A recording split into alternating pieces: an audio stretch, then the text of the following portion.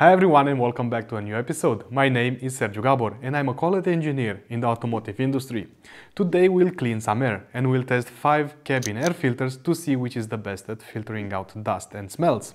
Cabin air filters are essential in offering a better driving experience as they are responsible for cleaning all the air used by the ventilation system. For this episode I've selected the best of the best, the top of the line or the premium products from 5 different manufacturers that will be competing for the title of Best Cabin Air Filter. In order to establish this, I've came across with a series of tests that will push their capabilities to the max and will help us in determining which is number one. We'll first start with an overview of the filters, taking a very close look at how each one is made, after which we'll continue with 5 filtration tests for dust, smoke, smell and exhaust gases. Following this, I'll put my nose on the line to see if these products can filter out the smells of a rotten egg. And towards the end of the video, we'll take a look at the results and form our opinion regarding each product. That's quite a lot to talk about, so let's get started. Most manufacturers offer 2 types of filter, the basic one and the activated carbon filter. But some of them offer a third type, known as a premium biofunctional filter, which besides filtering out particulate matter and odors, it's also effective against bacteria and other microorganisms due to a special layer. In a previous episode, I've tested the difference between these filters, and according to those results, the premium filters offer the best particle separation. Other than that, the odor absorption capability is similar to the advanced filter. In my opinion, choosing the best cabin air filter is much more important than choosing many other products for your car, because these filters protect you, and you are more important than your car. You drive your car where other cars are being driven, and cars produce a lot of pollutants which are very harmful, like dust created by brakes and tires, soot and other exhaust particles. All this is besides the environmental hazards like fungal spores or bacteria. To put it simply, roads are very polluted and you're driving right through it. So using top quality filters protects what's most important, you and your health. Think about it like this: you can always get a new car, but it's far more difficult to get new lungs. That being said, let's take a look at the products that we'll test, and we'll start with Connect, which is part of Mahle. This is the Kermatics filter with a so-called S5 broadband technology. This refers to the 5 layers of protection offered by this filter and not the 5G connectivity that you get with the vaccine. It weighs in at 258 grams and it costs 17 euros, which is 30% more than the advanced activated carbon version from the same manufacturer. The price of these products can vary quite a lot depending on many aspects, therefore I won't pay too much attention to it and I'll report what I'd paid for each one. Now, taking a look at the Mahle filter, we can see that it's quite flexible and it has the smallest surface area. However, placing it over a bright light source, we can see that very little light can pass through, meaning that the filtering media is thick. Using high magnification, we can clearly see the fiber structure of this filter with activated carbon embedded beneath. Examining the filter, we can see that it has 3 fiber layers. One layer of activated carbon and another one made out of small brown balls. I'm not exactly what these are, but do let me know in the comments if you do. My best guess is that these are sprinkles used for decorating cakes. So I believe that these are the 5 layers that Mahle is talking about. Next is the filter from Hengst, which is called Blue Care. Because it's blue? Yeah, it's possible. According to Hengst, this also has a 5-layer structure. It weighs 248 grams and it has one of the best qualities I ever seen in a cabin air filter. The cost of this product is 15 euros. It has a foam gasket for better sealing, which helps with particle separation, but can also make this product harder to install.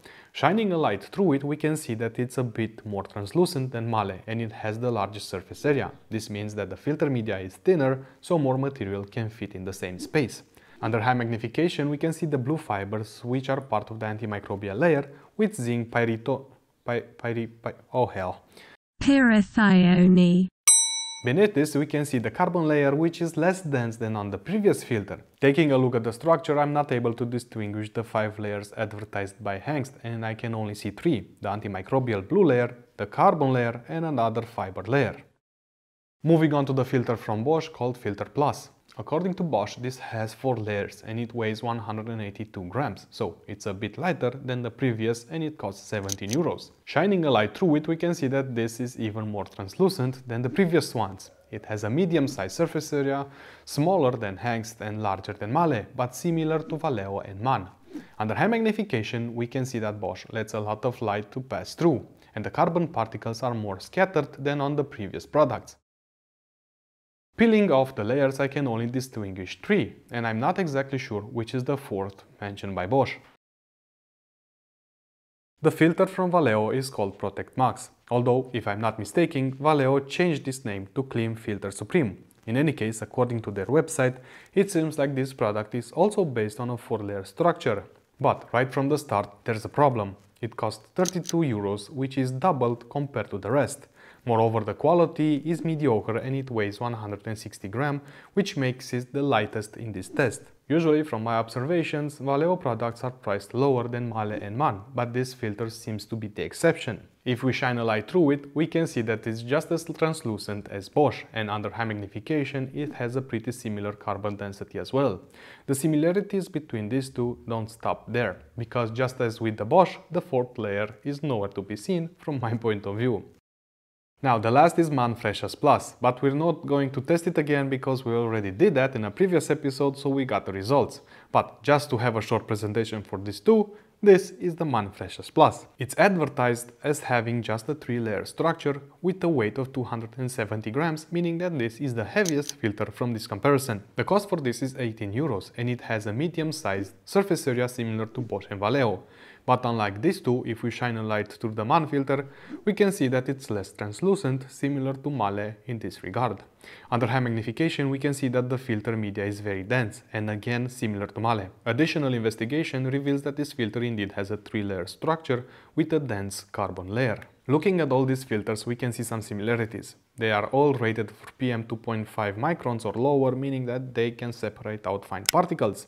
They all have an antibacterial layer and they all have a service interval of 15,000 kilometers.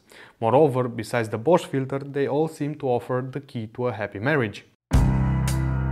So guys, if you're still single, don't use the Bosch, get one of the others and you'll soon have a wife, kids, a dog and 3 mortgages. Just kidding. Besides the similarities, there are some differences as well. For example, Valeo claims to have a filtration rating of 0.5 microns, which is a bit optimistic. If we compare the high magnification photos side by side, I cannot say that Valeo is much denser than the others, but we'll see how it performs during the tests. Another difference between these products is the layer distribution. You can see that each filter has a different color on one side. This is the antibacterial layer and we can distinguish between manufacturers according to this color. However, you can see here that the filters are positioned so that the airflow passes through them from back to front, or better said, from the back towards the camera. For Mann, Hengst and Mahle, the antibacterial layer is the last protection layer. So I believe that the bacteria could still grow inside the filter. On the other hand, for Valeo and Bosch, the first protection layer is the antibacterial layer. I'm not sure if this is correct, but logic would suggest that with Valeo and Bosch, any microorganisms that would come into contact with this filter would get stopped by this layer. Therefore, it would not have the chance to grow inside the filter. Let me know what you think in the comments below. By the way, if you're enjoying this video, please consider subscribing as this helps me a lot. Now, let's start the tests to see how these products perform. I won't go into too much details about the testing procedure, just a brief overview, but I'll post details in the description if you need them. Basically, we'll test out 5 parameters, which in my opinion are the most important. A dust test, a smoke test, a volatile organic compound test, or VOC for short, better known as a smell test, a gas exhaust test and a diesel exhaust test. For each filter I'll perform the same test 3 times and the value recorded will be the average between these 3 tests. In other words, for each filter, each test will be done 3 times. This ensures that the results are more reliable. The instruments used for these tests are a particle counter and an air quality meter. In the previous episode where I tested the Mann products, I reported all the data recorded and the results were a bit overwhelming. Therefore today we'll just focus on PM1, PM 2.5 and PM10 and TVOC, which can be considered the smell detector. Let's start the test, after which I'll let you know how they performed and we'll compare the results. But while the test is running, please allow me to present today's sponsor, Skillshare. Skillshare is an online learning platform with some of the best educational content available. Skillshare has thousands of inspiring classes for creative and curious people on topics including web development, marketing, videography, and much more. In my opinion, online learning is the best way to start working on a new skill or just polish one that you already acquired. In my pursuit to have better quality content here on YouTube, I've came across software tools that looked very overwhelming. But with the guidance offered by classes on Skillshare, mastering software tools becomes very easy. But that's not all they offer, and in fact you'll probably find anything that you're interested in learning here on Skillshare. All content is carefully crafted with learning in mind, so there are no ads and new classes are added frequently, so you can stay focused and enjoy new perspectives on the things that you want to learn. The first 1000 people that click the link in the description will get a free trial of the premium membership, and after that, with an annual subscription, everything is available with less than $10 a month, which is a very great deal. Many thanks to Skillshare for making learning fun and for sponsoring this video. Now let's get back to our tests and see how the filters performed. In my previous episode, when I tested the Mann products, I also performed a control test without a filter to have something to compare against. So here we have the control values recorded for each test. Here you can see the particle dimensions and below the actual values recorded. These represent the number of particles detected during each test. On the top row I've included the normal values recorded in my garage when I'm not working, so no dust is being created. For example, now while I'm recording this, these are the normal values of particulate matter and volatile organic compounds around me, if I'm not guessing. During the VOC and the gas exhaust test, the particle reading did not pass the normal values, and also the air quality meter did not record the normal values in the dust test. Therefore, you can see normal indicated here. In the dust test, I've used 5 grams of cement, and I chose this because the particle dimension ranges between 7 and 200 microns. During this test, we can see that Mahle and Hengst had the best results, followed by Mann, Bosch and Valeo in that order. Beside each value, you can see a percentage which represents the reduction in the number of particles compared to the base control value I showed earlier. For example, without a filter during the dust test, I've recorded 38,022 particles bigger than 1 micron. But using the Mahle filter, the same number of particles dropped to 25,692, which is a 32.43% decrease. Feel free to pause the video if you would like to further compare these results. A graph showing the difference is also very useful, and you can clearly see their particle separation performance. On the vertical axis we have the number of particles, and on the horizontal axis we have the particle dimension.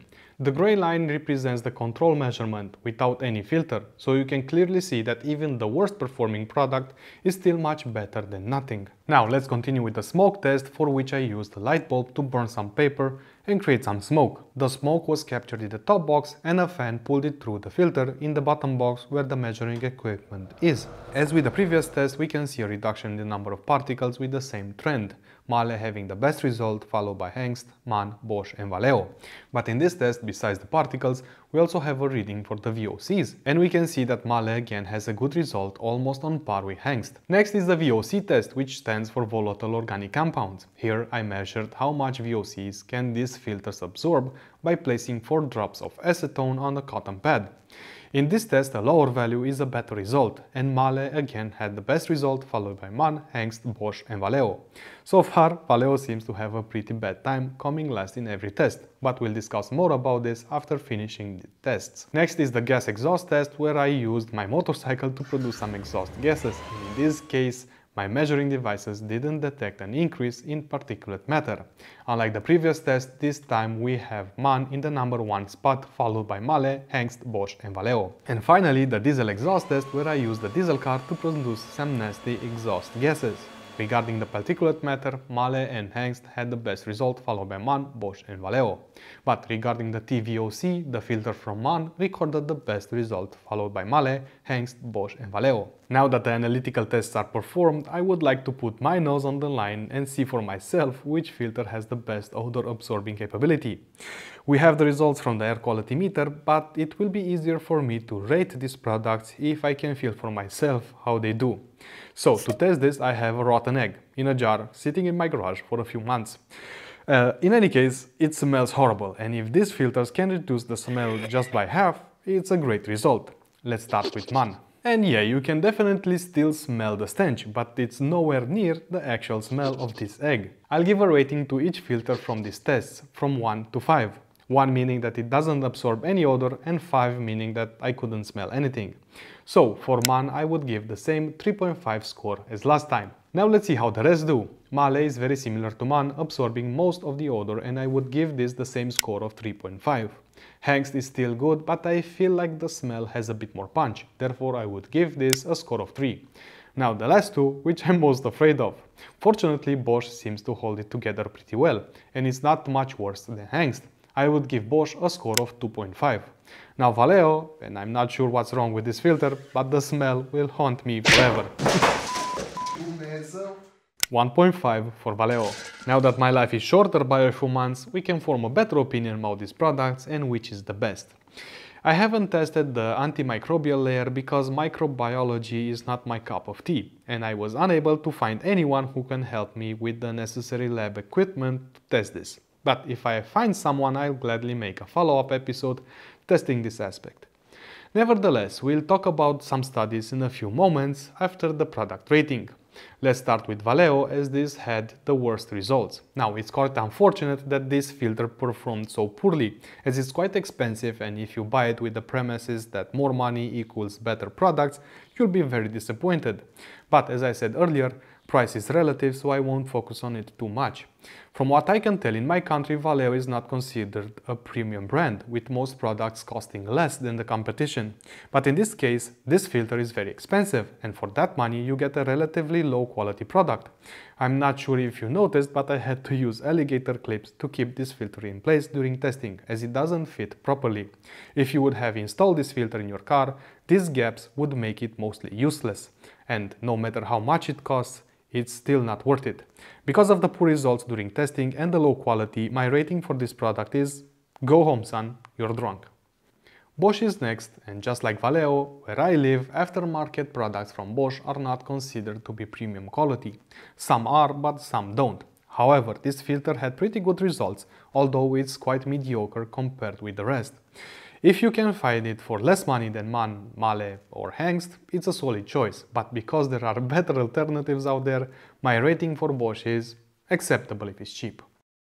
Mann is a mixed bag. In some cases it had the best TVOC results, meaning that it's very good at filtering out bad odors, but in most cases it fell a little short compared to Mahle and Hengst. It only has 3 filtering layers, and this is consistent with my observation, and according to my measuring equipment it does a very good job at particle separation. For this reason, my rating for Mann filter is almost excellent, but not there yet. Second to last is Hengst, and this is the first filter tested from this manufacturer. I was very impressed with the quality of this product and with its performance while testing. It has the largest surface area out of the products tested today, and although Mann is a bit better at filtering out bad odors, the Hengst filter did a better job at separating out particulate matter and is mostly on par with the Mahle product in this regard. It has a foam gasket that helps with sealing, but as mentioned, in some cases I believe that it would cause problems with the fitment as the tolerances are quite small. Overall, my rating for this product is almost excellent, but not there yet. Although, because it's so well built, I'll give it an extra half star. Last is Mahle, or Connect, as in this case it seems like they're the same. This filter can do it all, and it does it very well. It has the smallest surface area, but this is because the filtering media is thicker than the others. It consistently had the best results in almost all tests, and is the only filter where all 5 layers were distinguishable. Also, in my case, the price was pretty much the same as the others and only 30% more than the middle class filters known as the advanced activated carbon filters. Because of these results and because I don't have anything else better to compare it to, I'm awarding Mahle with the title of Best Cabin Air Filter, and my rating is shut up and take my money. So there you have it, my opinion for these products. As I mentioned, I couldn't test the antibacterial properties for these filters because experiments involving microorganisms require special equipment which I don't have and I cannot afford. I know that this is a very important aspect of these products, and I'll certainly do a follow-up video if I can sort things out. But until then, I did a little research online and I found 2 articles worth mentioning. In the first one, written by GarageWire, it's mentioned that Mahle already performed extensive extensive laboratory tests, and the results were, and I quote, "The general promises made by the manufacturers could not be fulfilled, and the germs spread in the filter, overgrowing it with fungi." Interesting, but this article smells like fake clickbait to me. It doesn't provide a source of the news or research, and I couldn't find any other articles regarding this topic. Furthermore, if Mahle discovered that the antibacterial filters are inefficient, why are they still making them? In another publication made by a university in France, an experiment involving surgical masks made with a polyphenol layer had the promising results, decreasing the number of bacteria in the mask. I don't know about you, but I would rather trust the results from a university than what GarageWire is reporting. In any case, there are other filters on the market that could give Mahle a run for its money. And I'm referring to Perflux, which is another great filter manufacturer, but I was unable to find this product in stock anywhere. But if this video gets a lot of likes, I'll do a follow-up, so hit that like button. This video was made possible due to Skillshare, who sponsored today's video, and the great generosity of my Patreon members. If you would like to help me with future episodes, please consider joining the Patreon community for as little as $1 a month. For this, you'll get early access to all my videos, including some private ones, and you'll also have the chance to win some of the products that I test. You can also follow me on social media, where I post updates and stuff I'm working on. Until next time, thank you very much for watching and have a great day. Bye bye!